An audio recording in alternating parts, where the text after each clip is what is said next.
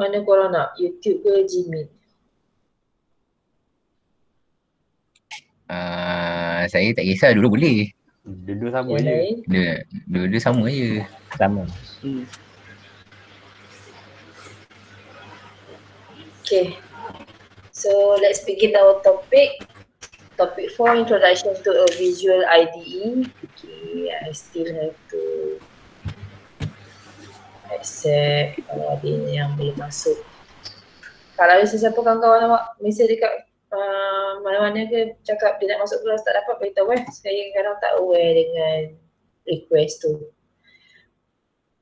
Okay, the lesson outcome of the topic, you must be able to define, explain, identify the objects, the classes, do together versus do in order, and the composites object. Amir Azrin baru nak masuk.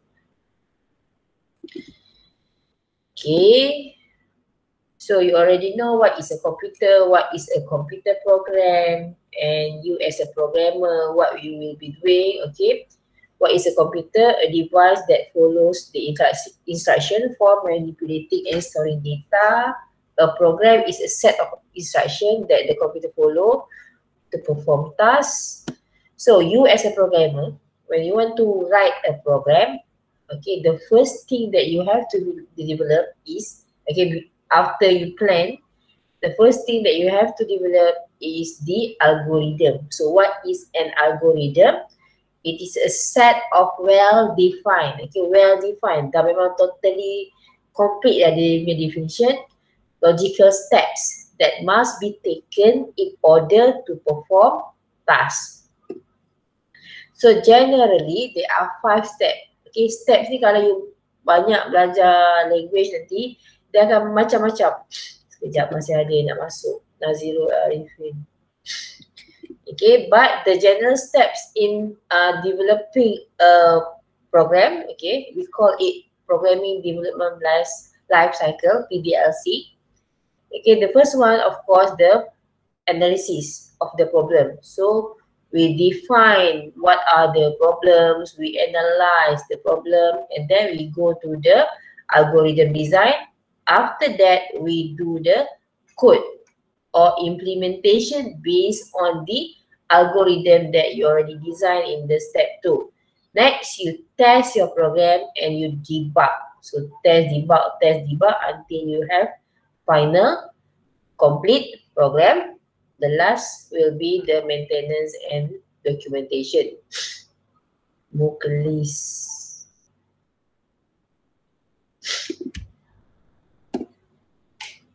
So in VB, I'm not talking about VB. In visual programming, okay, sebab saya ada ajar VB SEM ni, so confused dengan VB pula.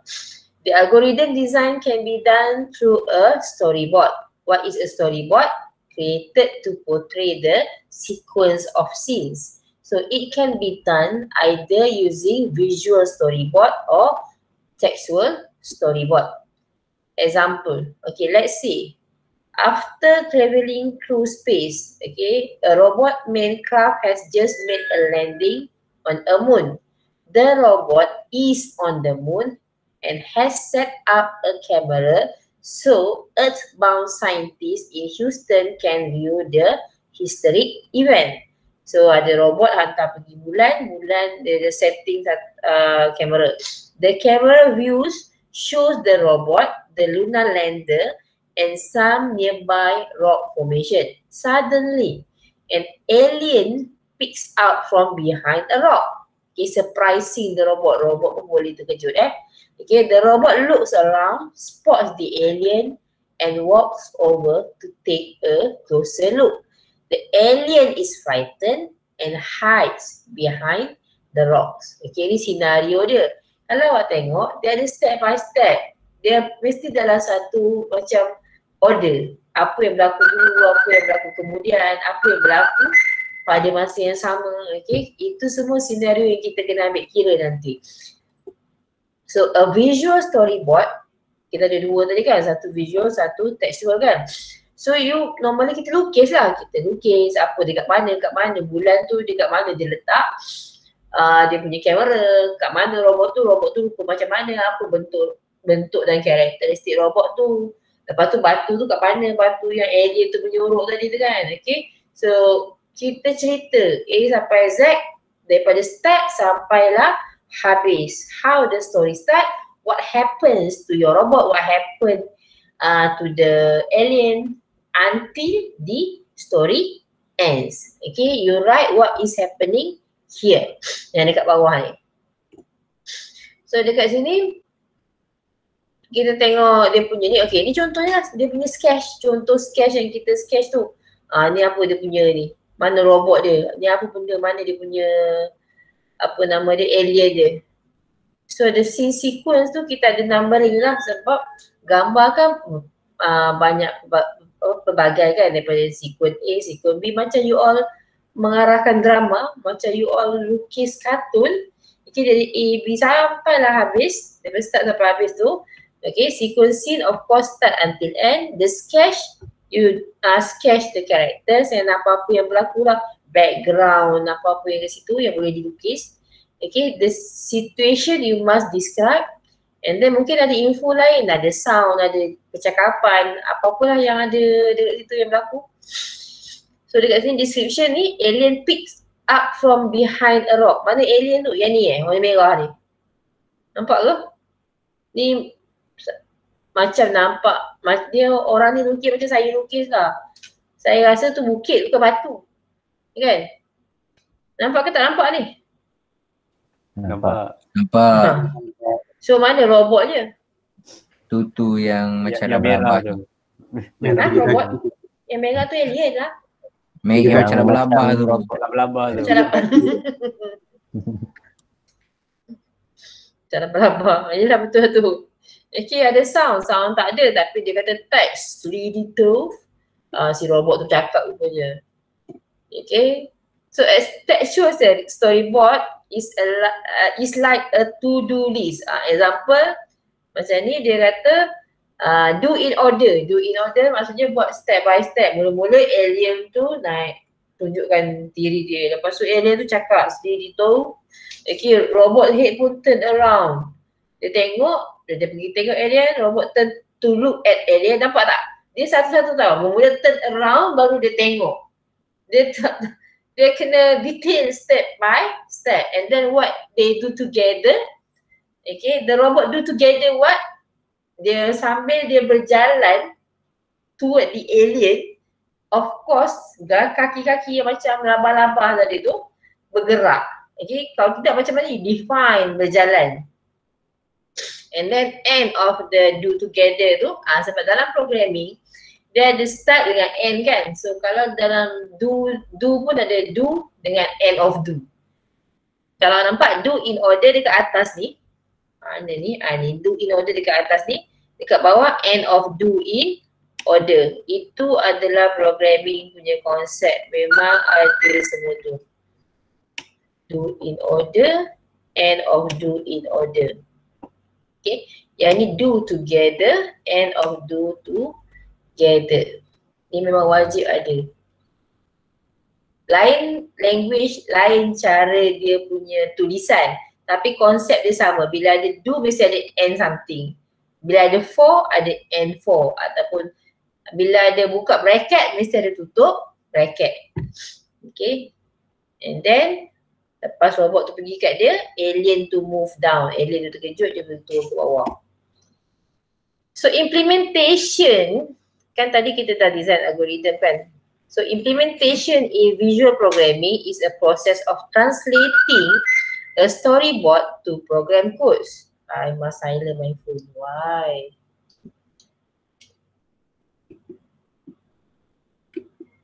Okay. So we are using the Alice tree.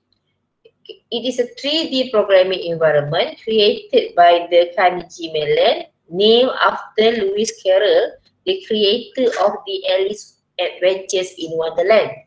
Okay, so this IDE, this Alice help teach object-oriented concepts in drag and drop environment. You boleh drag and drop environment dekat dalam visual ni.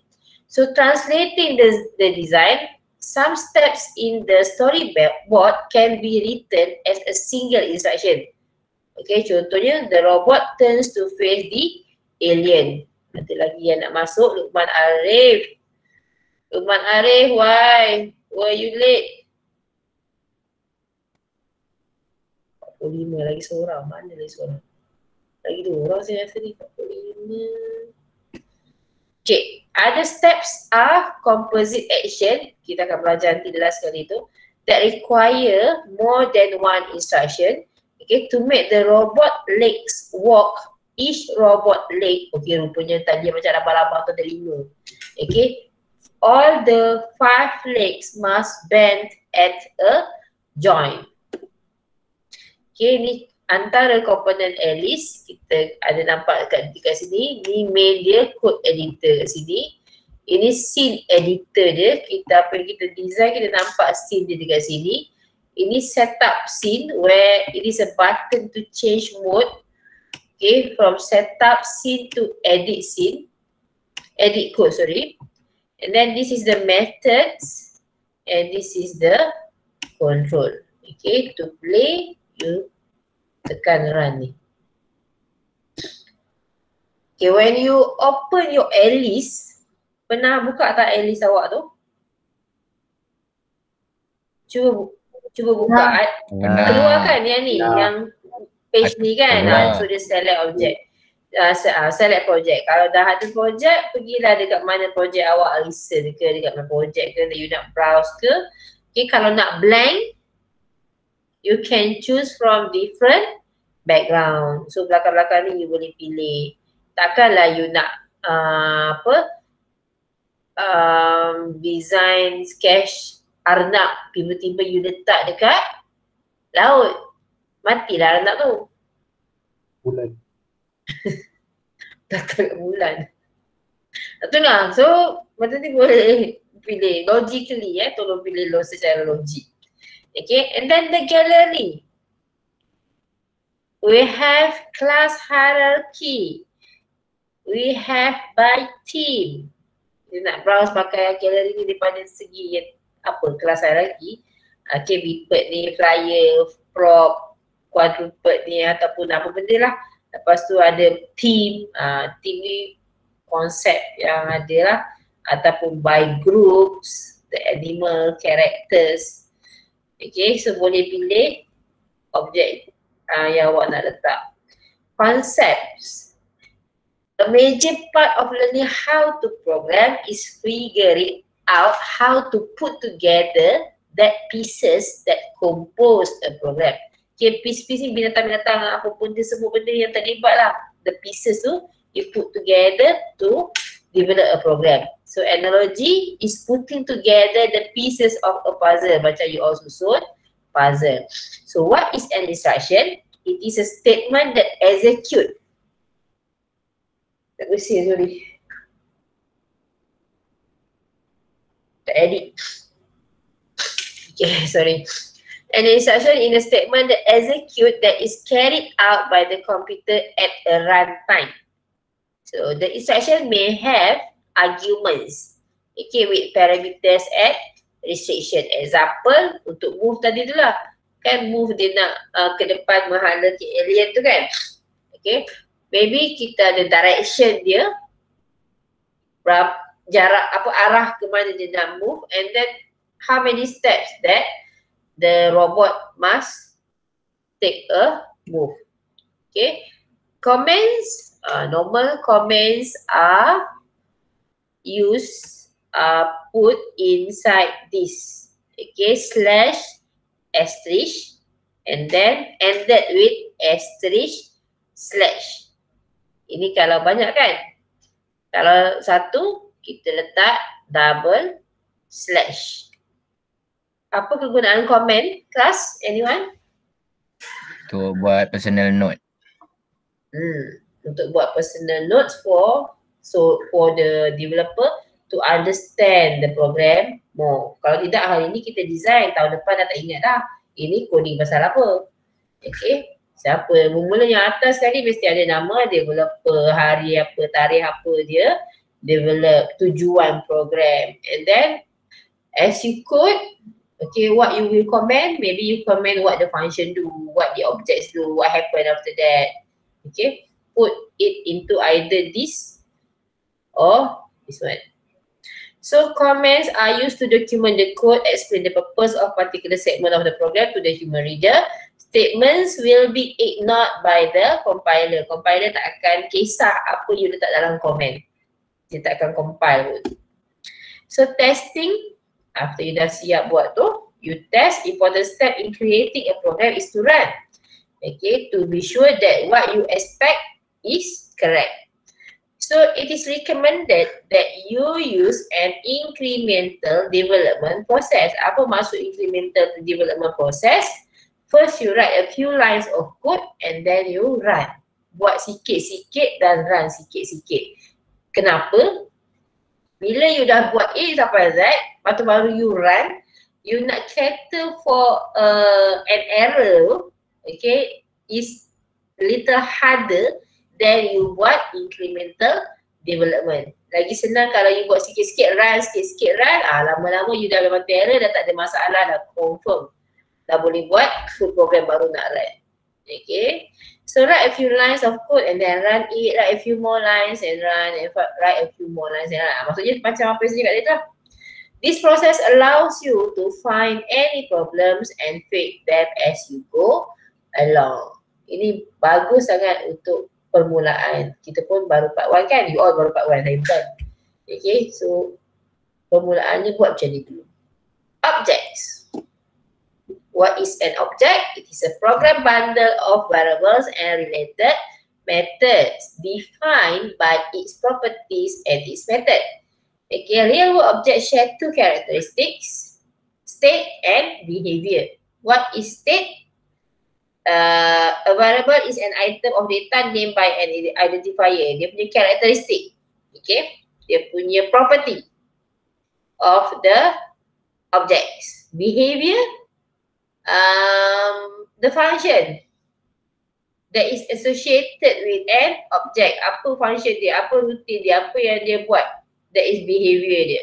For example, dogs. Dogs tu objek dia lah.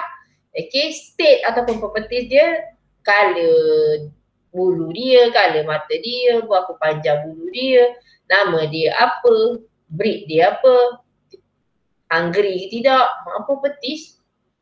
Okay, behavior. Okay, dog barks, can fetch and wagging tails. Ni contoh lah. Banyak lagi. Dia punya ni, Amar Huzaifi. Kenapa baru masuk? Mana budak ni? Amar? Oh,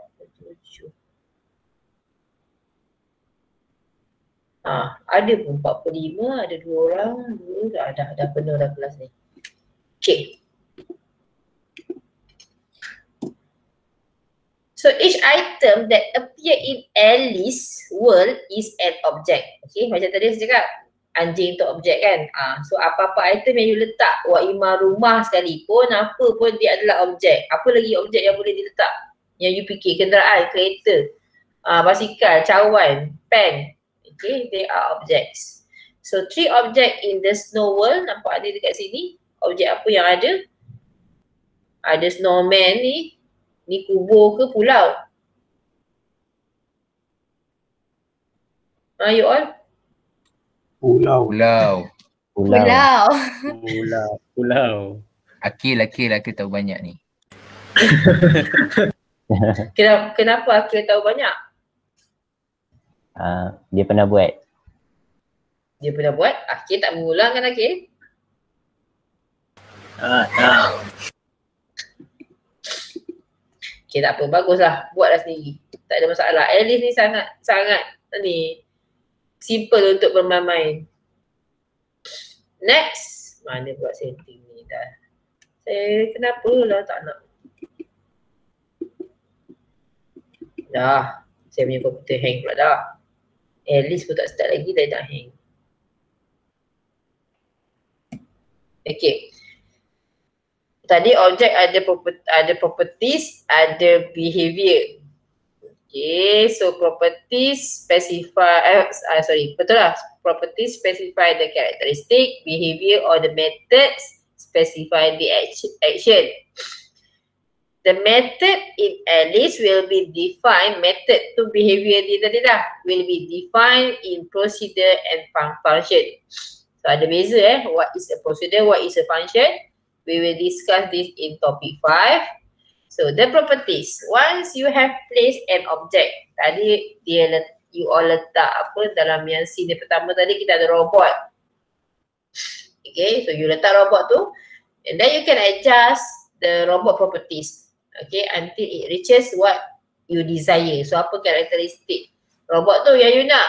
Okay, the common properties that most object have are paint, the color of the object, the opacity, the vehicle, the position and the size. Ni adalah common yang kita guna. The opacity determines whether you can see through an object or not. Okay, you set this property to some value between 0 and 100%. Okay, 0 until 1. So the paint properties determines the color. Example, okay, can you see a chair that is painted to red but it is quite transparent because the opacity is set to 50%. Nampak tak? Nampak tak? Nampak. Kalau tak nampak 3 kali Jumaat lagi girang. Semua diam je, buat korang je yang ni. Datang kelas ke apa? Datang kelas cakap lah, saya suruh cakap. Ni bukan sekolah mendengar saya cakap. Jangan berbual kat belakang. Okay, the vehicle. Okay, tadi kita ada opacity, kita ada paint. And then the vehicle. Okay, it is the property that allows one object to be attached to or to ride another object. By default, okay, all the objects are attached to this object. Okay, this refer to the Alice tree world. The position, dia guna axis X, Y and Z sebab kita guna 3D world. And then the size is using height and width and depth. Okay, kita ada guna 3D kan, so ada 3 dimensi dia punya position and size. Example, okay, you have 2 bunnies object. Nampak tak mana bunny ni, ada satu kiri satu kanan. Okay, this one the first bunny, ni this one the second bunny. So nampak tak dekat sini, you name the bunny, bunny 1 and bunny 2. Okay, you klik je lah okay kat sini. And then we can check how many objects do we have. Cuba kita tengok dekat sebelah kiri ni, alah tak berapa nampak sangat. This, ada this dot ground. So yang belakang background tu lah, this dot camera. This dot bunny 1, ni bunny pertama ni, yang ni. And then you have this dot bunny 2, bunny yang kedua ni. So the original position macam ni lah yang you design kat sini ni. The original position untuk bunny 1 dengan bunny 2. Then you can change the position using the positional button. Kalau you nampak handle style ni. Okay, ada default, ada rotation, ada move, ada resize. So bunny 1, you rotate it slightly left. Okay, look at the left side. Left side of you ke ataupun left side of the bunny? Bunny. The bunny. The bunny. Left side of the bunny tu yang nak tengok bukan you all. So you all andaikan you all duduk dekat bunny tu left side. Okay, rotate slightly to the left and the bunny tu rotate slightly to the right side of the bunny. Okay, in setup scene mode, tadi kan kita ada button untuk tukar daripada setup scene kan dengan code kan. Okay, can view the bunny's property. Apa bunny 1 punya property? Ni bunny 1 kan. Okay, nama dia tadi bunny 1, dia punya color white, opacity dia 1, vehicle dia this, position dia X, Y, Z, and then the size, width, height and depth. Okay. Dia in the edit code, you boleh tukar antara setup scene dengan edit code tadi. You can view the bunny's behavior. So behavior either procedure or functions. Okay, this is on the left pane. Dekat sini behavior apa? Dia cakap ke dia fikir. Ikutlah. Kalau you set, adalah keluar nanti apa yang dia cakap ataupun yang dia fikir. Okay, dia punya position dia move. Tadi mungkin you suruh dia move toward kepada apa ke, move away from ke, move to ke, okay, place apa ke, you yang setting ni. And then classes, bila ada objek, konsep dia mesti kawan dengan class. So class is a blueprint that defines the variable and the method that is common to all object of a certain kind. Contoh kelas tadi macam kita ada tadi kelas apa tadi? Yang awal tadi, yang masa nak masuk ke objek tu. Ada biped, ada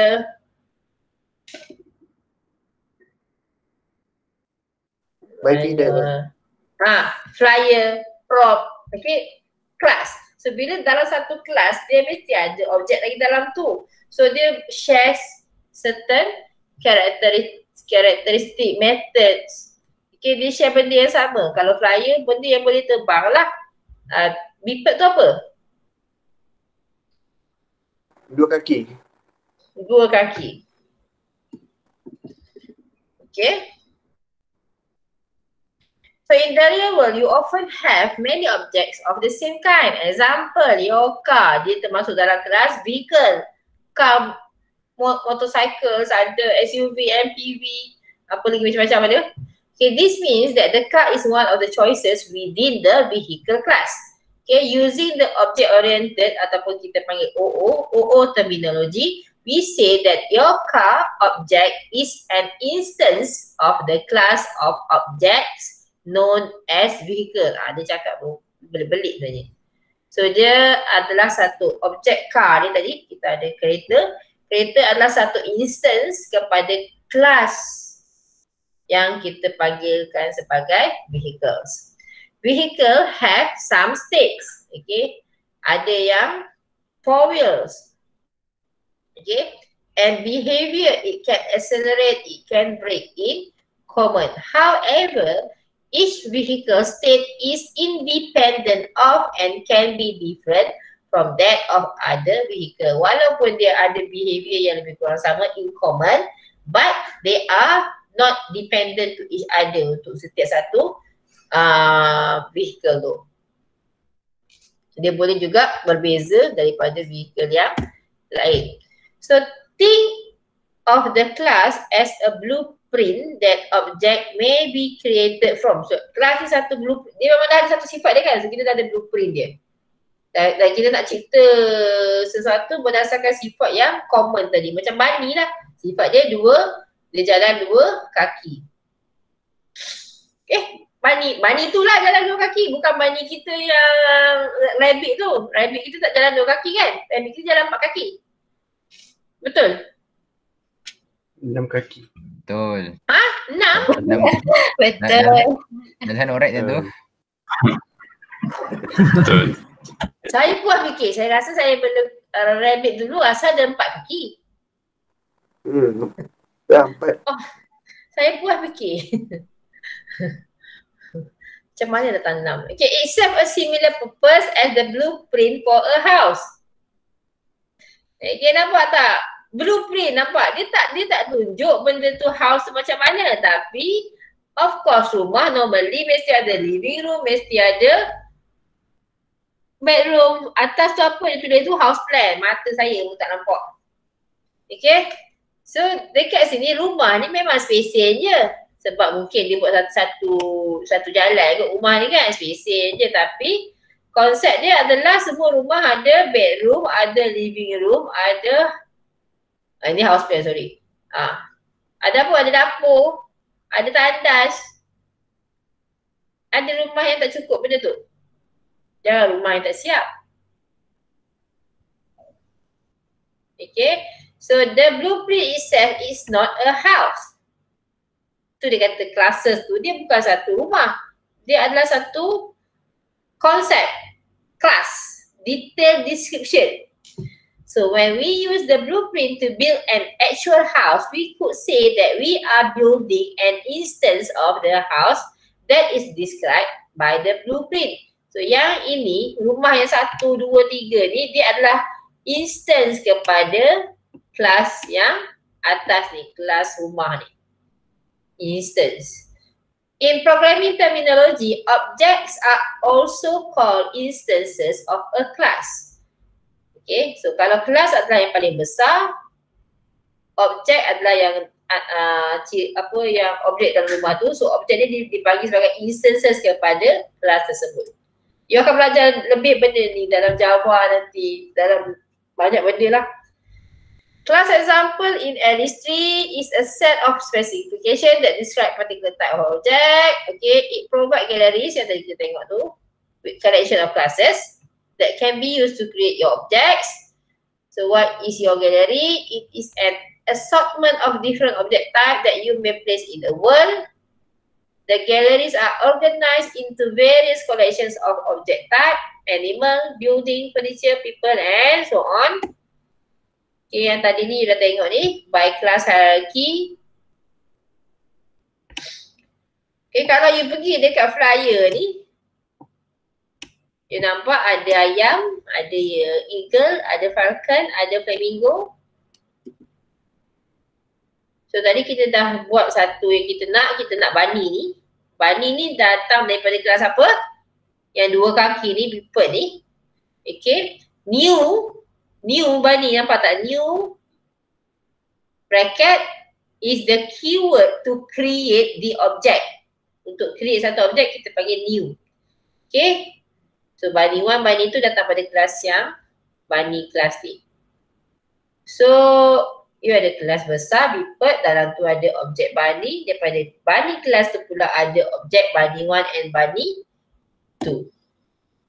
Do together versus do in order. Apa beza dia kelas? Anyone? Apa beza dia? Do together, do in order. Anyone? Do together tu keseluruhan situasi. Do together keseluruhan situasi, not exactly. Do together tu something yang dilakukan bersama. Dilakukan bersama. Okey, kalau dia adalah satu orang je, dia nak lakukan bersama pun. Dia Kalau dia seorang tengah je. berjalan, tangan dia tengah bergerak macam tu. Kaki dia tengah berjalan, tangan tengah bergerak. Kaki dia tengah berjalan. Okey, do in order. Do in order Itu ikut arahan yang susunan. kita bagi. Apa? Ikut order yang kita tetapkan. Ikut sequence yang kita tetapkan. Okay, good.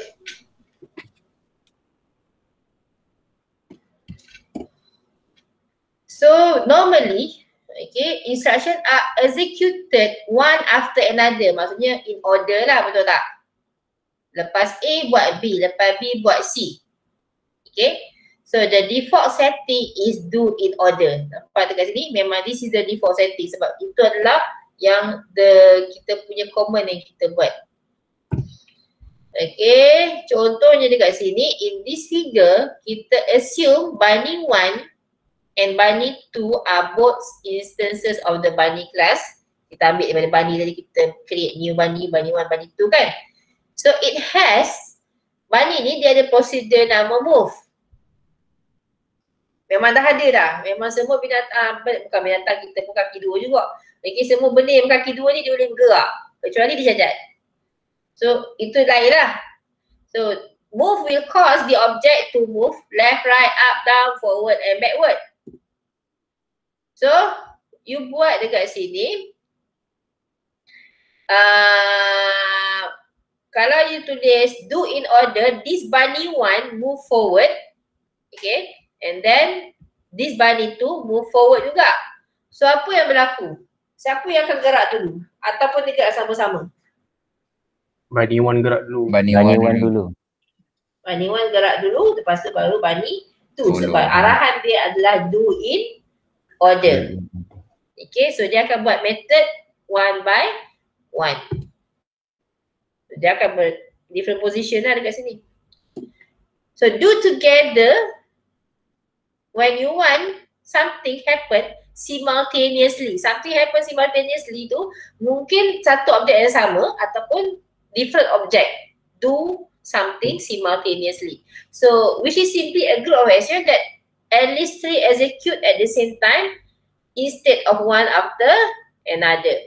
So ni kita tak guna do in order. Ni do in order ni adalah dia punya okay. Dalam do together ni, this bunny one move forward, bunny two pun move forward. So what happened? They Dua-dua move, gerak serentak.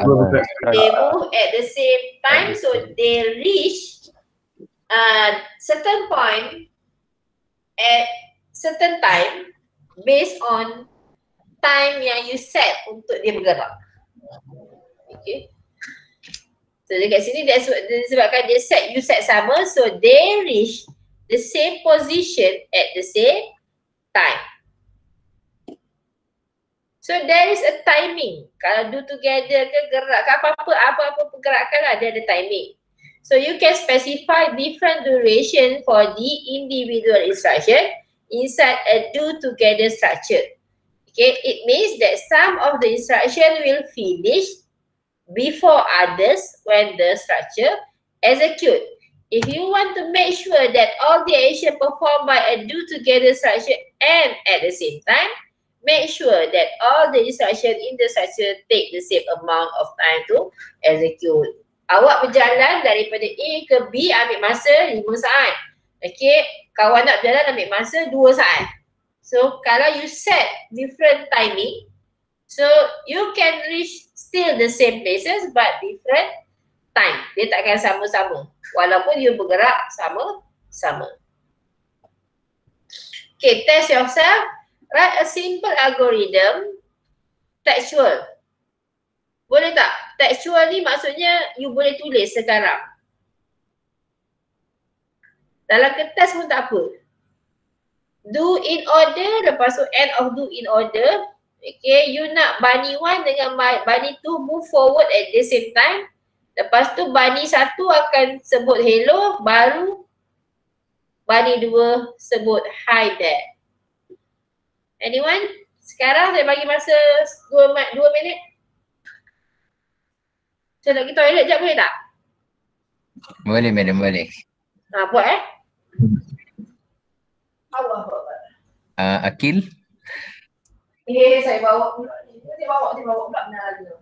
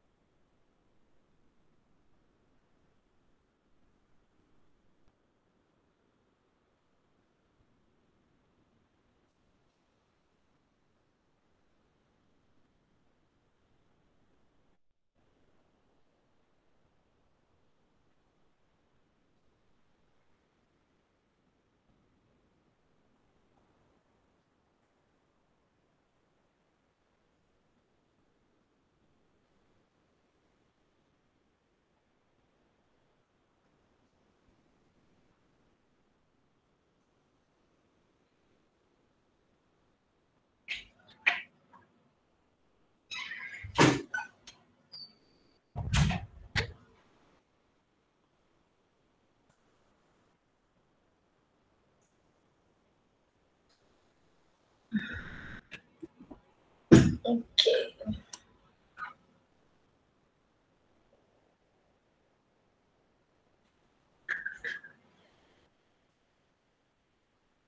Dah siap?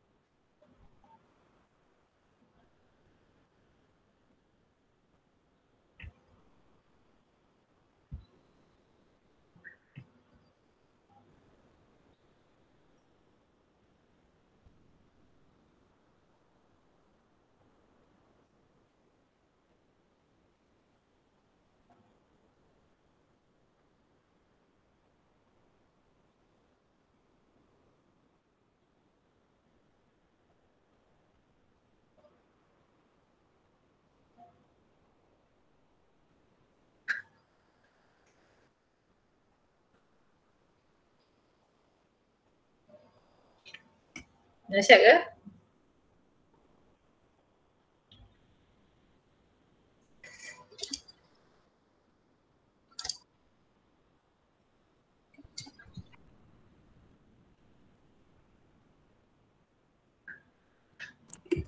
Dah. Dah. Firdaus. Apa dia punya step Firdaus? Let the bunny 1 and bunny 2 turn around to face each other at the same time. Then the bunny 1 will greet hello and followed by bunny 2 will greet hi them. Awak buat ayat tu ke ataupun awak susun dia dalam line 1, line 2, line 3? Line 1, line 2, line 3. Okey. Susun dia dalam 1, line 2, line 3. Yang at the same time tu awak buat tak dalam do together? Oh tak, saya tak buat. Yang tu kena buat. Okay. Yang benda yang dalam at the same time, kan kita dah follow step by step, lepas tu nak kena buat benda yang at the same time, letak dalam satu bahagian do together. Lepas tu end of do lah, end of do together tu lah. Pergi kelas mana tadi yang do together tu?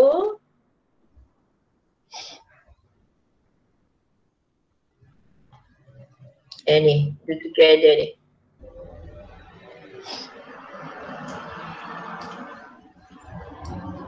Okay, good Firdaus, thank you. So, nampak tak dekat sini? Ni contoh dia lah. Do in order, do together. Bunny 1 move forward, bunny 2 move forward. Walaupun you all susun bunny 1 dulu, bunny 2 dulu, tapi disebabkan you setting dia do together, both will move together. Faham tak? Faham. Okay kelas, yang ni penting ni. Do together dengan end of do together. So even though you susun yang ni 1 dulu baru 2, tapi dia akan gerak sama sebab kita dah setting dia do together. Okay. Lepas tu bunny 1 say hello tu selepas dia bergerak kan. Jadi kita buat dia dekat luar end of do together. Jangan buat dia dekat dalam. Okay, bunny 1 say hello, bunny 2 say hi, there. Lepas tu end of do in order ni. Tak ada apa-apa lagi nak buat, so kita end of do in order. This is the expected code. Okay, sama je lebih kurang macam kita punya textual storyboard. Do in order ni memang kat luar lah, keseluruhan dia. Lepas tu do together ni dia suruh kita dia bergerak, ke mana dia bergerak, dia move forward. Okay. Lepas tu dah luar daripada do together, nampak tak dia punya kawasan warna merah ni, yang saya warnakan merah. Dia sebenarnya ada kawasan yang berbeza. Ada kotak ni, perasan kan? Okay, so tu maksudnya dia satu kelompok. Dah luar daripada tu, baru buat this bunny 1 say hello, lepas tu bunny 2 say hi there. Okay. Next is composite object. Composite ni apa kelas? Tadi kita dah belajar objek, kita dah belajar kelas. Object is an instances of a class.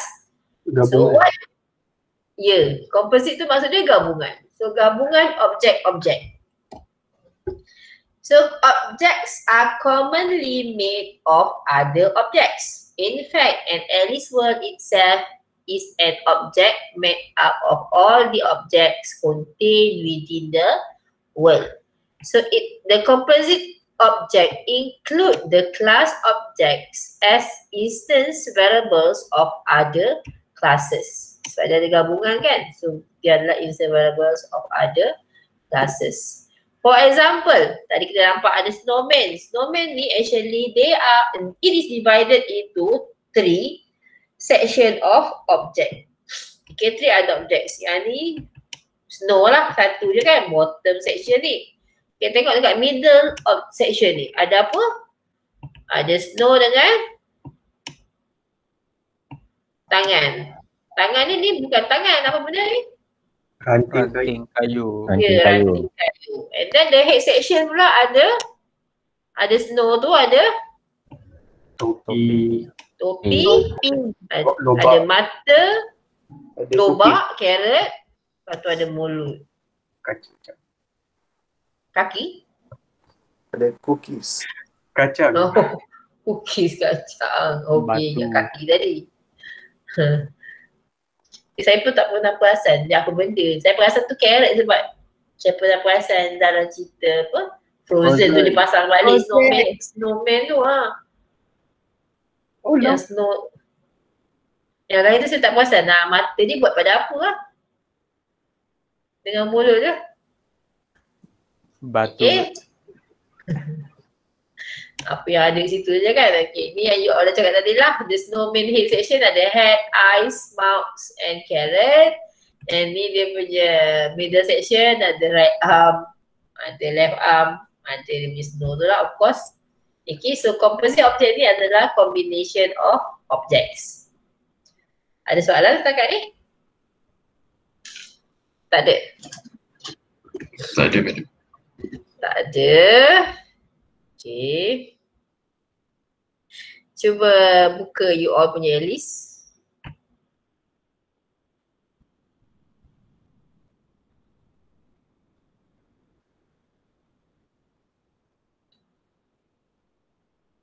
Kat mana saya nak suruh you all buat apa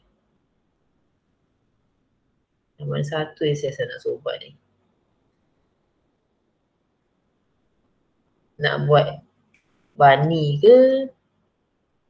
Nak buat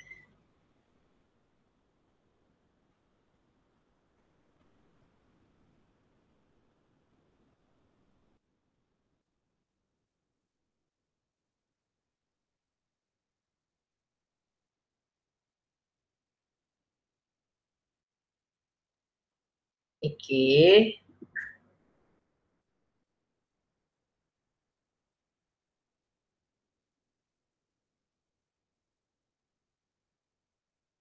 Dah buka list dah? You all nak buat bunny tu dulu ke? Dah buka. Bunny. Bunny yang tadi tu, yang contoh yang kita tengok tadi tu, sekejap bunny tu yang cakap hello dengan hi there tu. Simple sangat-sangat yang tu. Sekejap saya tunjuk. Mana Buat bunny guna tu? kucing pula. Buat guna apa? Kucing. Kucing. Kucing dua kaki. Bunny boleh dua kaki tapi kucing tak boleh Mana pula pergi nak present ni.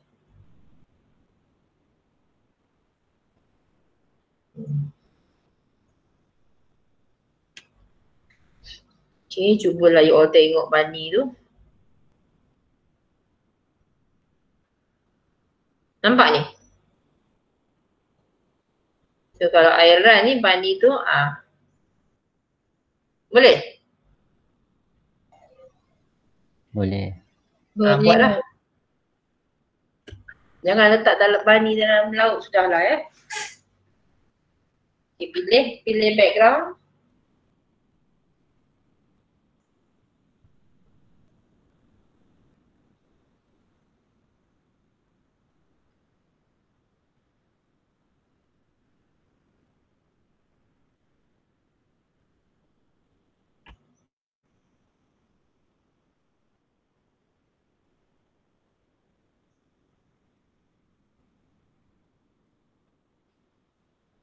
Dah pilih background, lepas tu nak buat apa?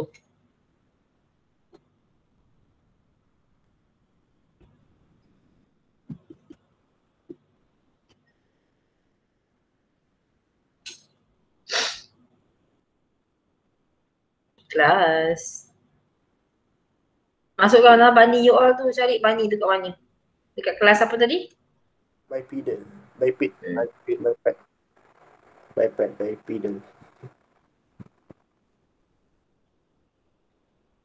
By tu maksudnya dua kan?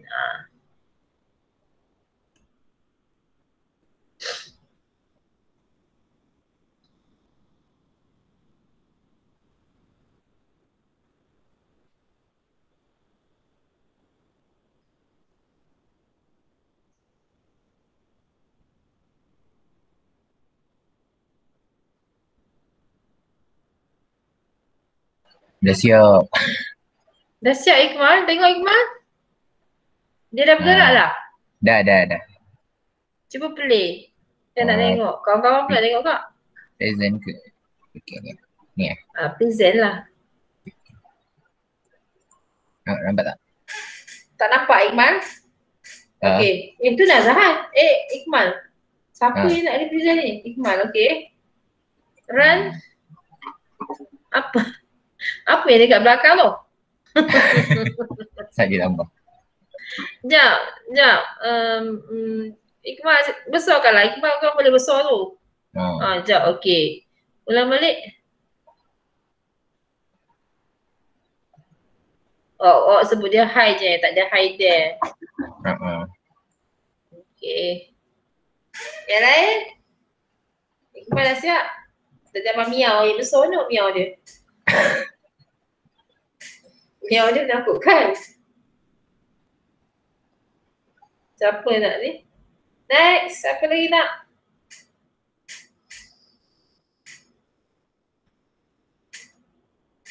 Iqmal seorang nampaknya nak baca Alice ni. Tadi siapa orang cakap Akil? Akil ke? Mana Akil? Akil. Ya. Sabar, dia lambat loading. The best producer ever. Dia susah sabar je lah. Sabar lah.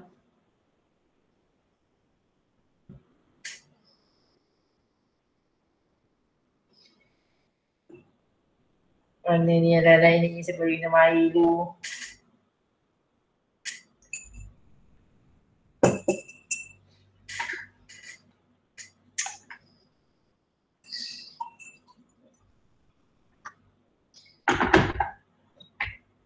Mana? Anak-anak. Saya panggil seorang-seorang kan. So share screen kan. Aina Dirah. Ya. Mana? Dah siap? Belum. Tengah test lagi. Alicia Adriana.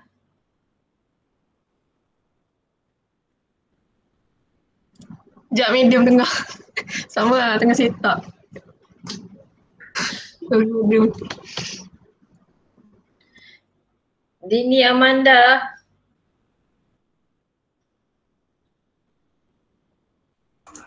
Sekejap. Belum. Saya random je. Haziq Rahim.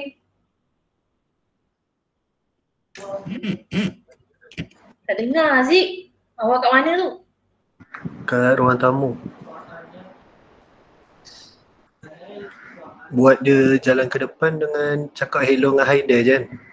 Ya betul. Yang lain tak boleh suka hati awak. Tak ada salah. Kalau yang tu je saya dah siap lah. Cuba present Haziq.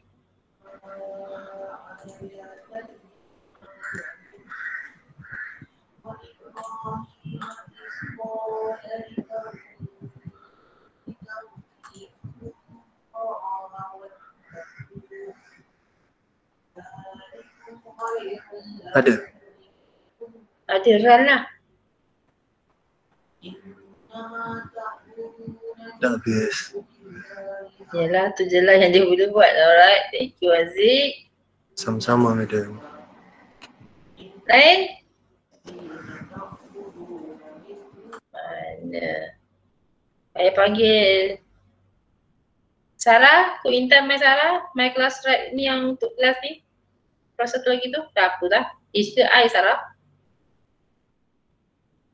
I kan? Sarah, Kok Intan my Sarah. Ya, ada. Dah siap lo. Tengah start nak jalan. Awak yang start nak jalan ke Bani tu start nak jalan? Saya yang start nak jalan. Mana kalau saya buat line Bani boleh? Apa? Gani? Tak, saya buat line daripada Bani. Awak buat apa? Binatang lain lah maksudnya? Hentam sajalah. Alright.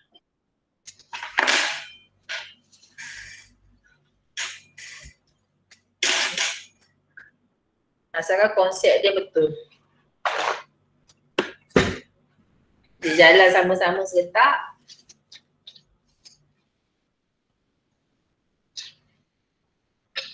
Aduh, dia paparkan teks. Saya Dapat try belakang? boleh. Boleh. Sekejap. Uh, okay. Nampak tak ada? Tak. Okay. Ya. Dia sedang loading. Okay. Orang sibuk babi Gerak tu. macam okay. Okay. So sekejap. Awak explain kat saya. Orang tu dia bergerak ke mana? Betul lah Adam? Yelah betul lah dia bergerak tapi dia bukan move forward kan? Dia move ke mana Orang tu? yang ni lagi one ni dia ke kanan, ni ke kiri. Yang mana kanan Kiri yang paling kiri? Confuse saya pada satu. Nak forward Tak apa, tak ada masalah. Saya nak awak tak payah, tak ada masalah. Saya nak tahu mana satu yang bergerak ke kiri, mana satu bergerak ke kanan. Yang ni dia ke kanan, ni ke kiri, ni ke kanan.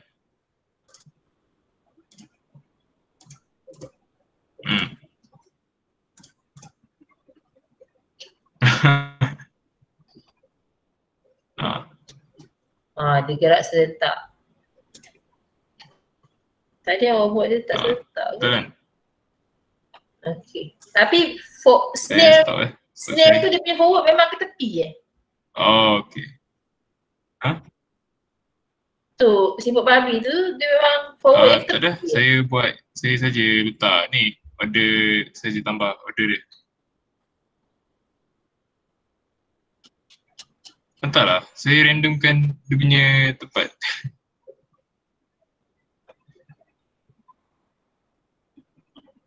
Ini boleh sini boleh. Right, left. Sama je. Okay. So, awak dia patut. Okay, baru saya perasan. Right. Okay, thank you Arif. Lain? Alright.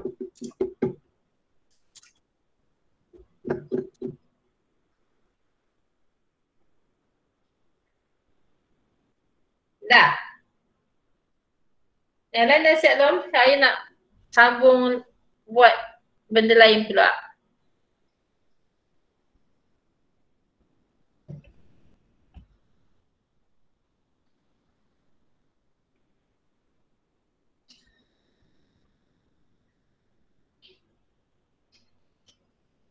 So, saya nak awak buat satu yang baru.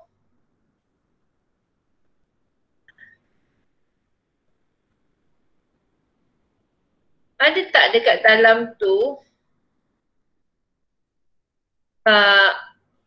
template tu swarm?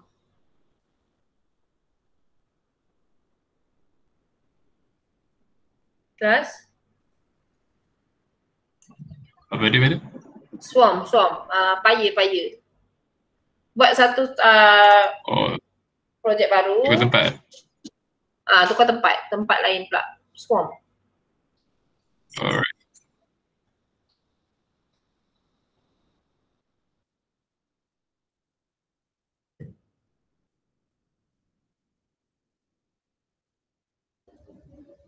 Lepas dah tukar tempat, madam. Okay. Dah save. Save dulu projek tu.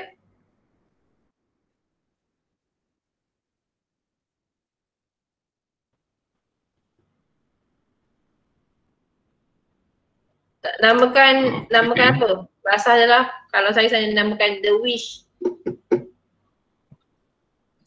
Save Okay. Kalau tak save sekarang, penat je buat. Besok saya suruh buat lagi.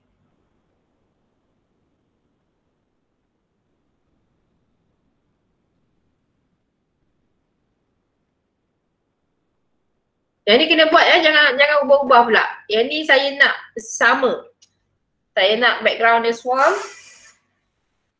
Aduh. Saya ni dah macam-macam posisi dah saya ubah. Duduk. Nak? Okay. Dah save. Dah.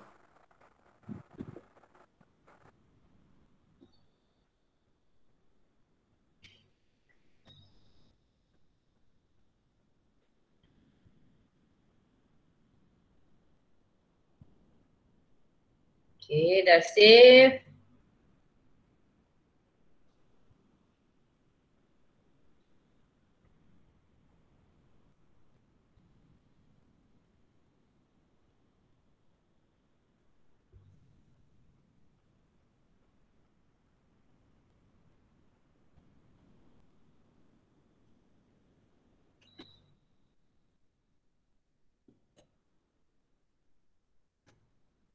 Ya. Okay, masukkan gambar objek lah, masukkan objek dia yang saya nak awak masukkan adalah naga dulu ke, naga dulu ke, Madam naga. dragon, ada dragon.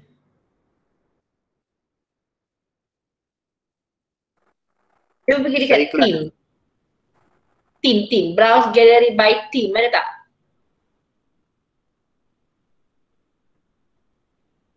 Ada madam. Ada? Okay. Pergi dekat team, pergi dekat fantasi tu. Fantasi. Okay, jumpa naga. Kali purple. Jumpa naga. Jumpa. Naga, wish. Naga dengan ahli sihir. Ahli sihir. Ambil new. Dragon mana satu? Dragon baby ke dragon lah?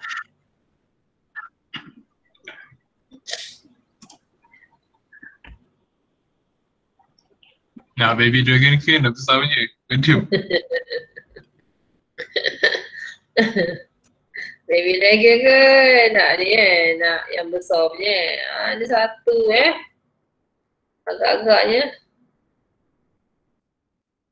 Ya. Sepati dah baby pun okey lah. Ambil baby lah. Comel sikit warna biru ni. Okay, madam. Madam, kalau nak delete dragon tu macam mana? Dah tekan kat dragon tu, right click, delete. Thank you. Okay. Baby dragon tu nak warna apa, madam? Biru dengan ungu. Biru. Alright. Sekejap, saya tunjuk lah susah nombor lah ni. Ada dua. Ada yang pakai skirt.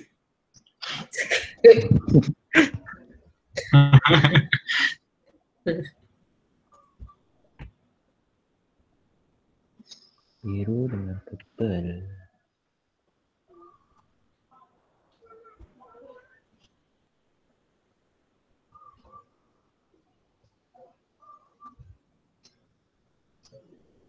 Ni, dragon ni ada. Oh, ada. Ada. Okay, letak dia macam tu, rupa macam tu. Okay dah. Sekejap. Lagi apa lagi nak letak? Letak quadron. Nampak tak benar tu? Aduh, sekejap. Nampak. Cauldron. Tadi awak letak wish kan? Wish tu macam tu kan? Lepas tu awak ni ambil quadron ni. Kan ada dalam macam folder kan? Quadron tu kan?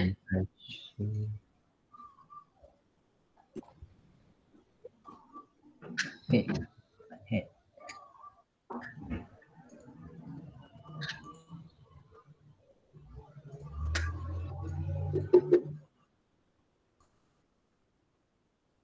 Okay dah, quadron tu dah sudah. Letak dekat sebelah kanan wish tu. Depan kanan wish.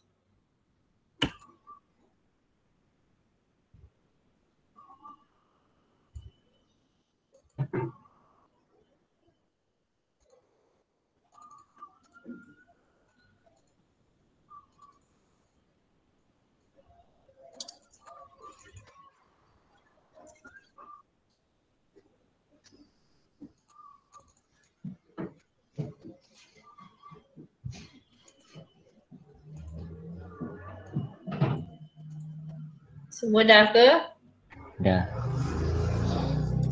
Sudah. Okay.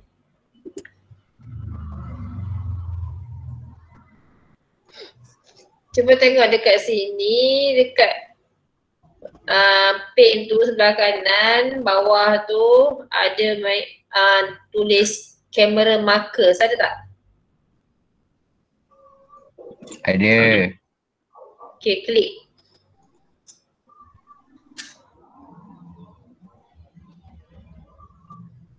Klik kamera markers.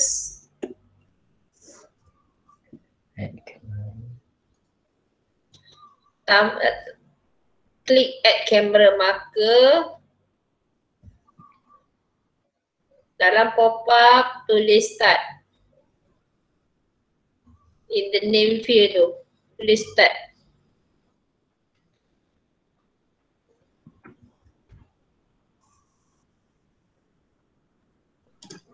Ni untuk yang quadrant ni kan?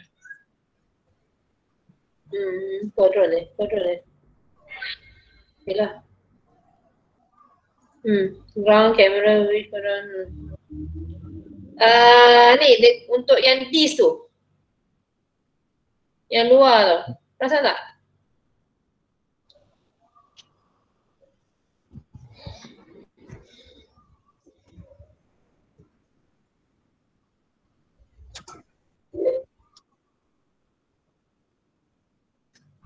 Kan ada disk.ground, disk.camera, disk.wish, disk.control. Dah siap?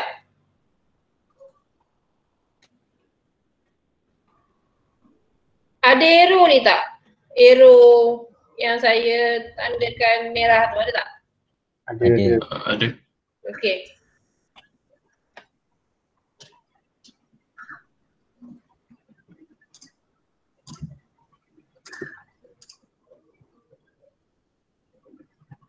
So yang first set yang warna merah tu, dia akan gerakkan kamera up, down, left and right. Yang tertengah tu, dia akan ke depan, ke belakang dengan pans. And then final yang sebelah kanan tu, dia tukar kamera tu up and down. Okay. Orang tadi tanya macam mana nak delete tu, dah tahu dah. Tapi you all ada juga button undo dengan redo so boleh tengok. So pergi dekat arrow yang pertama tu. Cuba tekan yang saya bulatkan tu. Tekan. So apa yang akan berlaku? Dia ke atas. Dia akan gerak ke atas. Dan kalau you pergi sebelah kanan tu, dia akan rotate pandang ke bawah. Dia akan rotate pandang ke bawah. Tekan lagi sekali, pandang ke.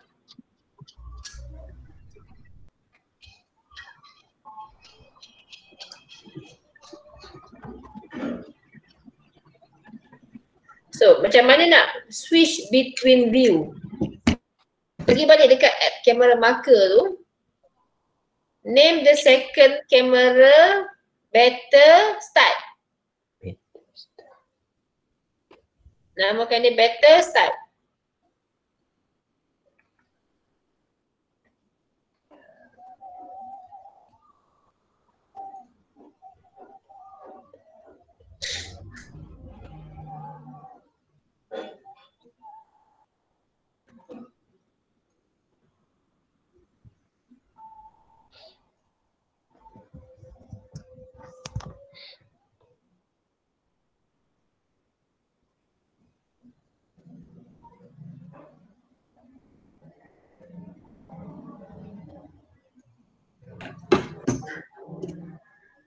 Okay, so dah ada dua marker.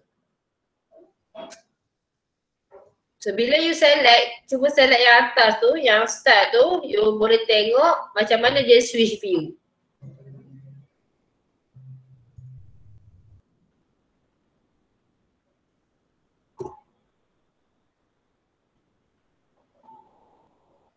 Nampak tak dia ada colour?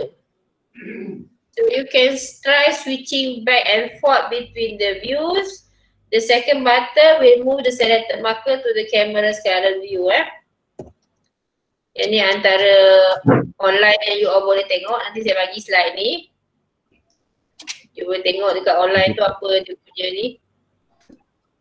Nanti lah saya malas nak on tu. Lepas tu ada drop down menu. Pasal tak ada arrow dekat kamera tu. Selesai. So ada beberapa free set camera markers yang memang dah setting dekat situ. So, jom kita letak magic spoon pula. Cari magic spoon dekat mana? Dekat objek galeri. Letak dia depan wish sebelah quadrant. Lepas tu resize. Magic spoon, ya Allah, mata saya tak nampak spoon, rupa macam suam.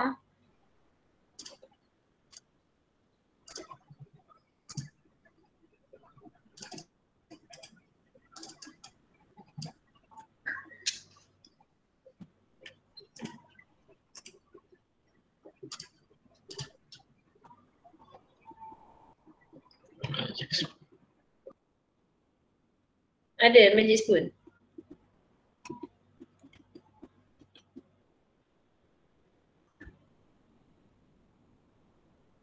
Nak letak dia macam mana, madam? Letak dia dekat depan tu wish tu. Lepas tu besarkan dia. Sampai macam tu. Nampak?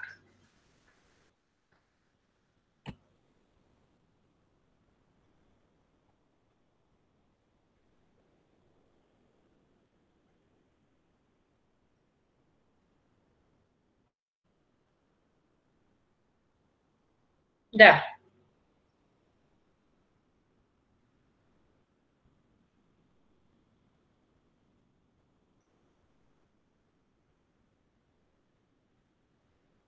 Dah besar kan? Nama dia apa? My Magic Spoon tadi. Ikutlah apa nama awak letak pun, asalkan awak ingat. Nama semua variable, nama semua objek mesti meaningful kelas. Jangan bagi nama A, B, C, D. Lepas tu ikut penamaan yang sesuai untuk programming. Macam mana nak setting nama, kita pernah belajar ke tak? Good programming practice, setting nama untuk variable, setting nama untuk objek. Even though dia ada 3 word, my magic spoon, tapi dia dekatkan. Lepas tu the second word always start with uppercase letter. Nak pendekkan boleh, tak ada masalah, tapi asalkan boleh dipahami. Okay, dah resize dah. So dekat sini kalau you all tengok, dia setkan size, width dia 1, height dia 0.11, depth dia 0.14. Yang ni yang dia setting lah. Okay.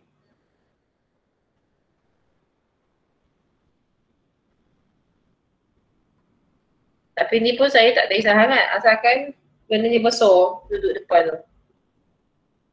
Okay, next we want the spoon in the quadrant. Tadi you letak dekat depan kan? Macam mana nak masukkan spoon tu dalam tu?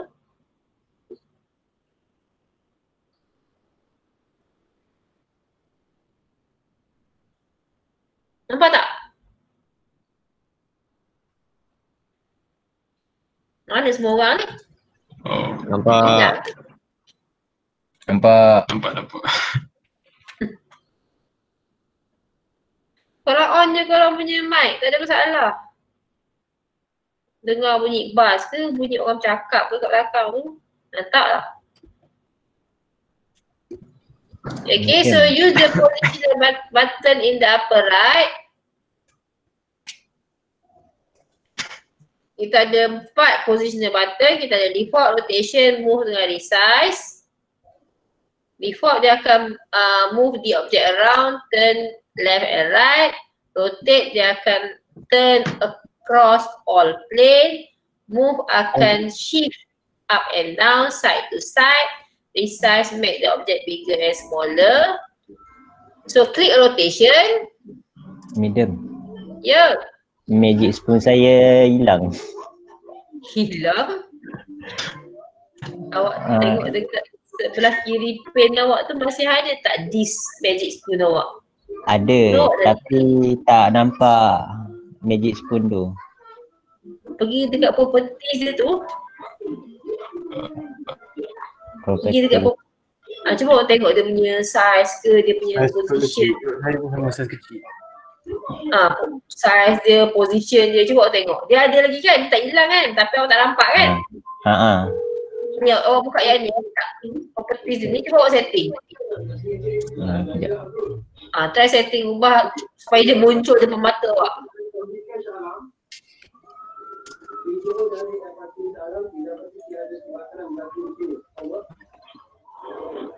Cerita apa awak tengok Izzuddin? Tak ada apa. Bukan saya tengok. Okay, tak apa. Negatif.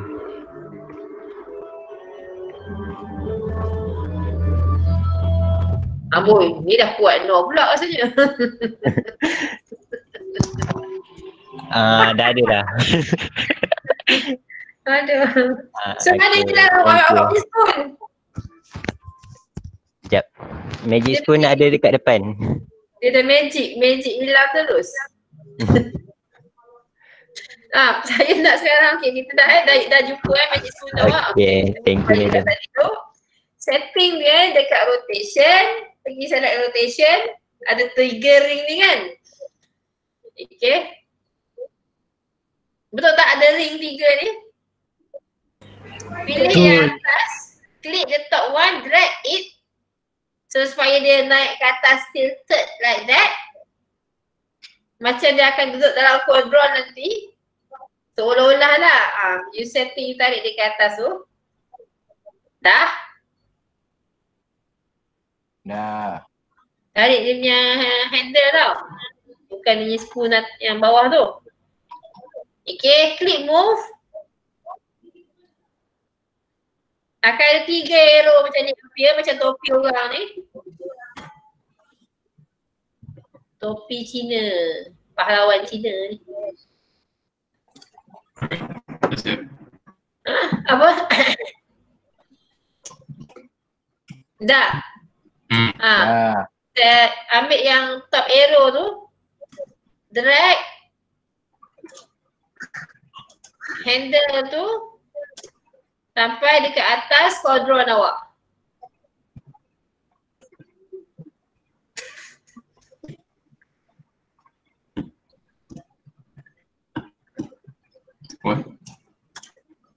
Boleh?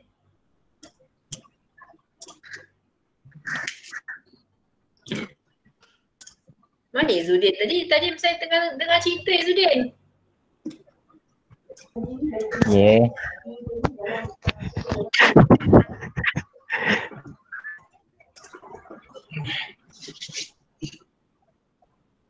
Korang dengar suara saya pakai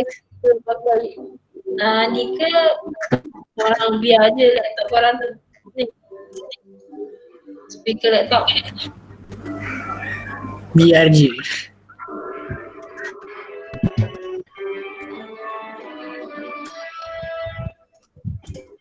Nak berita, nak pergi masuk berita tak setengah-setengah. Madam macam mana nak bengkokkan spoon dia?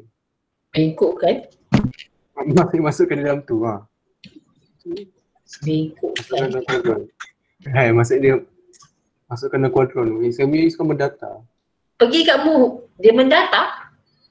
Dia mendata maksudnya dia straight. Yang ni ke? Yang ni ke masa awak? Awak bengkokkan dia macam ni? Tu rotation tu. Rotation. Ada 3 ring tu, ambil yang ring klik yang atas tu, drag. Oh, okey. Nampak. Wah, saya fikir macam nak bengkok kan. Sebab spoon tu memang nak bengkok dah ujung dia kan. Dia nak naikkan ke atas kan.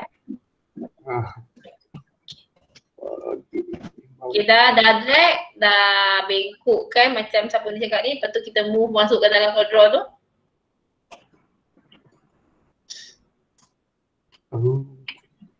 Dah.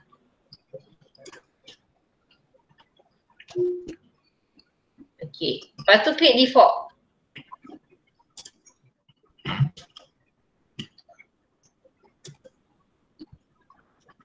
Lepas tu pergi dekat spool tu, bukan dekat ring.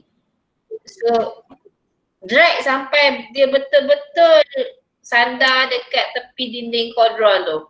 Dekat sebelah kiri sebab awak tilted kan di sebelah kiri tu kan.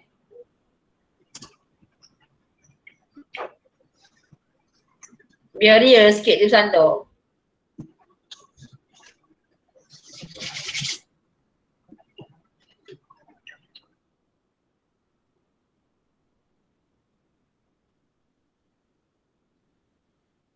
Okey, udah.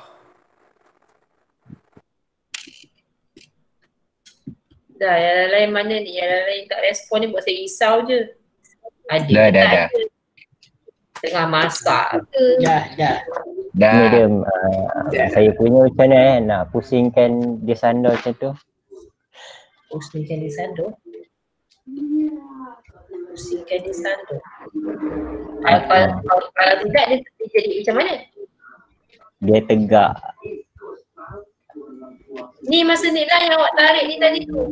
Awak tu salah tarik tegak sangat kot. Masa kat rotation tu. Lepas tu dekat rotation tu saya tak ada line warna merah tu. Warna merah? Oh tu. Masa awak tarik dia ke atas, tak boleh tarik. Tolong bawah balik. Maksudnya Kan ada yang ada 3 ring tu kan. Cuba awak main-main dengan ring ke apa yang berlaku? Sekejap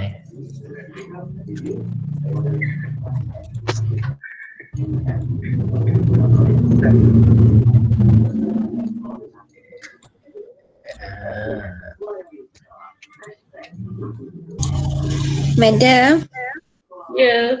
nanti madam share slide boleh? Share slide, okay. Okay, thank you. Madam, kenapa wish saya tangan ke bawah bukan belum buka? Wish? Wish ni. Wish tangan dia ke bawah? Buka-buka? Dia okey je. Tak apa, jap. Saya lupa nak settle wish tadi.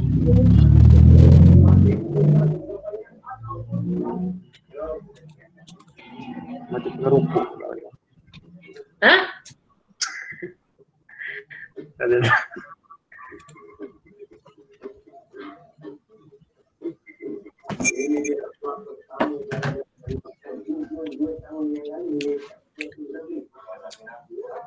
Ni nak, bagus nak add that baby dragon lagi ni.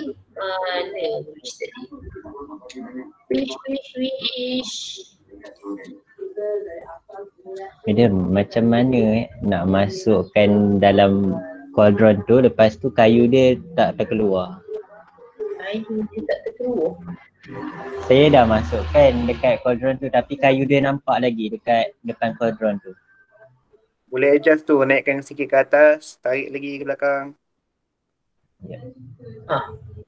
Pusing lagi. Tak payah marah dah. Tak marah aku. Saya marah ke? Pingsan lah korang ni. Saya tak marah, apa kata saya marah? Bukan madam. Habis tu? Firdaus. Bola pula. Orang tu suruh je, bagi tahu je. Firdaus, bukan madam. Sorry madam. Iyalah. Tak tahu Firdaus, dia cakap je. Dia tak rasa awak marah. Dia cakap je. Okay dah. Saya tengah cari. Dia tanya pasal tangan wish ni. Wish ni kita dah masuk tadi. Wish, tangan. Tangan dia ke bawah. Tapi saya tak ada ajar tangan dia ke atas. Apa tanya-tanya pasal tangan wish tadi? Tangan dia macam straight sambungan kaki, bukan untuk buka. Oh. Tak rupa macam tu lah tangan dia tu. Tak ada macam nak rukuk. Apa yang kena tu? Apa-apa kerja tu? Kita settlekan cauldron dulu. Dengan ni. Hai, baby dragon pula cepat. Dah masuk belum yang terkeluar tadi? Tak boleh lah madam.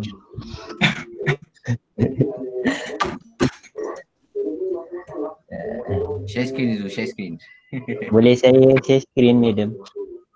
Yelah Izuddin share je lah.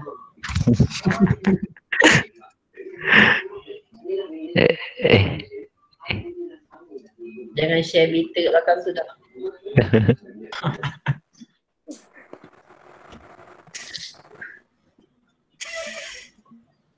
Tengah hari ni apa lagi 10 minit. Tak sempat nak buat dragon.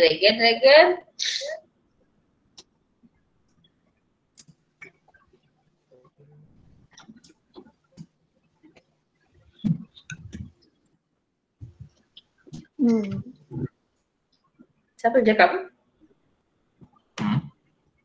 Medium kenapa saya dengar saya magic pun tak masuk dekat kodron ni? Spoon tak masuk dalam kontrol? Spoon. Maksudnya dia di luar juga ke? Macam dekat atas dia je, tak masuk dalam. Macam dekat atas. Kan ada arrow, boleh ni gerak kan? Move, boleh move. Ni. Dah, tapi dia macam dekat atas, dia tak masuk dalam kodron tu. Kat atas. Kat atas ke kat depan? Macam ni. Siapa tadi? Izuddin nak share screen, tak nampak lagi screen ni Izuddin. Tak boleh share. Tak boleh share? Seorang je boleh share. So, dia tengah share. Oh, okay, sorry. Kejap. Okay. Dah.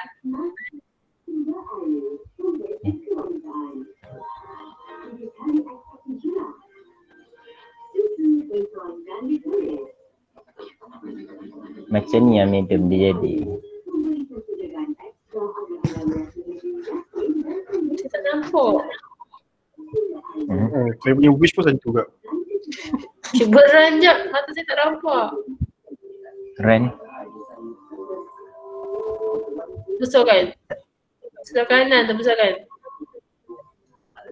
Bawah pangkah tu besarkan.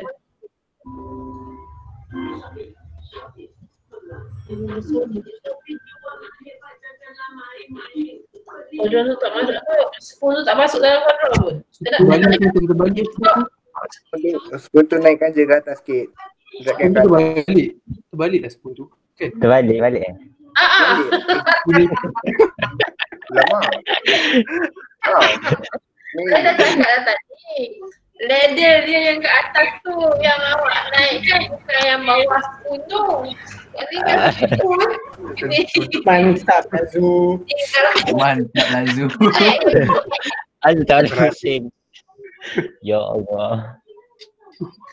Pusing je lah macam mana pun. Mana nak pusing? Tariklah apa pun. Hai. Ha. Yang merah ni apa benda?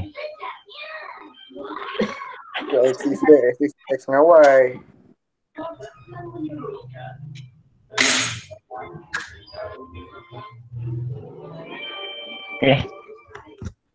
Yo. Kejap. Mana spoonnya dah tak nampak? Tu kodron nak pusing kan tu? Cuba buat alih spoon tu jap. Alih spoon tu kat tempat lain. Supaya senang nak ni. Nak pusing sebab tu tadi dia duduk tempat lain kan. Ini view dia jangan pusing-pusing lah. Mana spoon?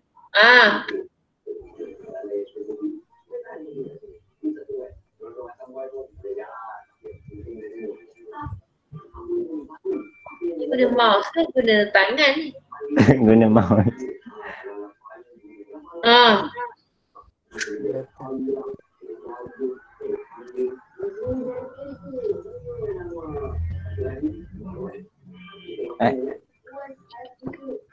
Cuba ke atas kan lagi. Ke atas kan kanan kan lagi.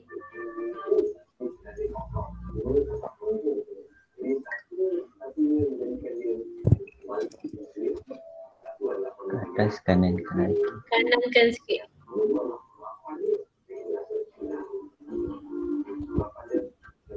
Tu kodron. Asal dia tak nak gerak? Dia tarik benda tu ke dalam, ke tepi balik. Cuba ke belakang sikit Zu. Nak ke belakang macam ni?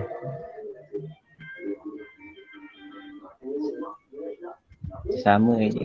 Maksudnya ke belakang tu ke mana? Ke atas tu?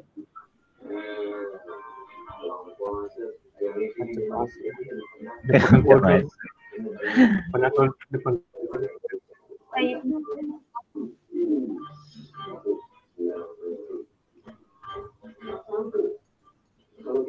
Saya nak tolong benda tu dekat awak. Ya Allah. Zu.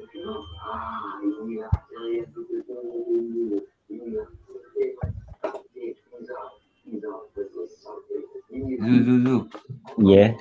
Cuba tekan arrow yang menghadap ke kita tu. Itu boleh gerak. Yang mana? Yang lepas dulu. Yang depan tu, yang menghadap ke kita tu. Ni. Bukan. Menghadap. Tekan balik spoon tu. Walaupun yang kon depan kita, yang bucut dia. Kon yang dekat menghadap kita tu. Ke belakang kan? Ke belakang kan? Lagi. Ya. Ke bawah. Sekejap. Tapi spoon tu pendek.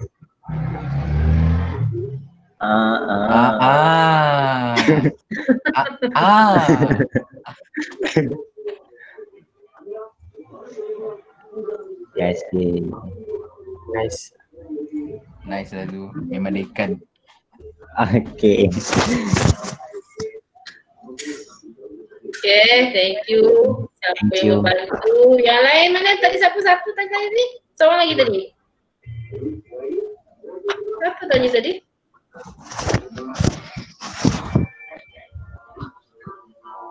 Yang perempuan tadi ada tanya. Siapa kata tak boleh tu? Cepat pulang. Dah boleh. Oh dah boleh. Dah tiru dah apa itu dia buat? Dah. Okay, done. So, masukkan baby dragon pula. Dah. Masuk dekat mana? Ya, tadi korang dah colourkan baby dragon tu Dah. Baby dragon Dah masukkan baby dragon tu. Samakan dia. Dah colourkan. Macam tu. Comel kan?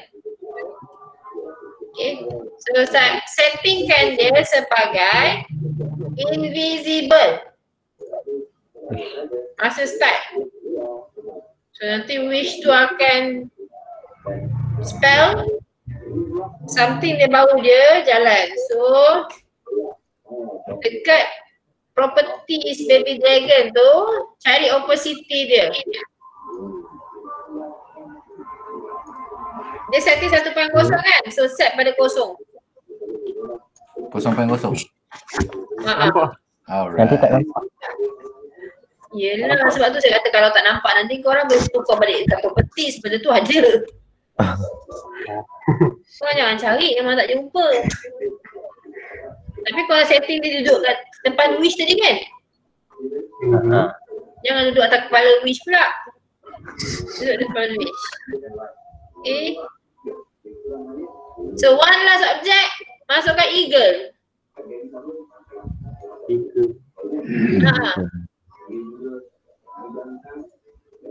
Eagle kat mana? Eagle fly. Flyer class. Eagle. Ya, ada eagle. Masukkan eagle. Letak kat mana? Okay.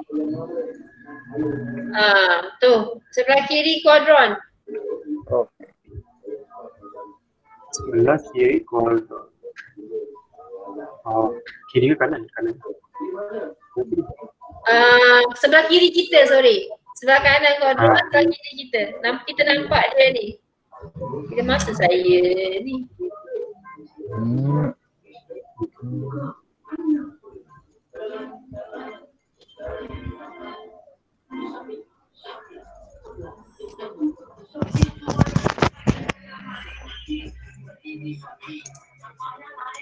Okay.